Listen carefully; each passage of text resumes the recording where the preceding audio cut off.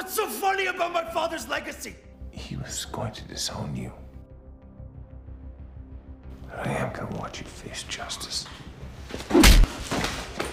Episode 522 is entitled Missing. It was written by Speedweed and Oscar Balderrama and directed by another first-time director this season, Ramsey, who is she's not a first-time director herself, but a first-time director to the show, and did just a fantastic job. The throwing star killer is now behind bars, and our streets are a little safer.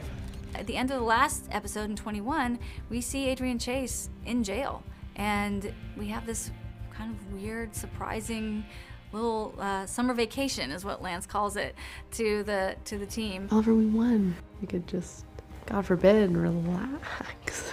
Despite everyone's sort of sense of ease that Adrian Chase is finally behind bars and the big bad of the season is taken care of, Oliver cannot shake this feeling that another shoe is about to drop. Oh my God. And of course, another shoe is about to drop. He is absolutely right. Adrian, where are they? Who? You know damn well who! You're right. I do know. Just like I know your every move. Well, it seems like you know none of mine. Josh Segarra just brings this creepy, crazy edge to this character, and the scenes between him and Oliver in the jail cell are just some of our best, I think. I hate to say this, but what if this was Chase's plan all along? Get himself caught, lull us to sleep. Yeah, well, consider me officially woke.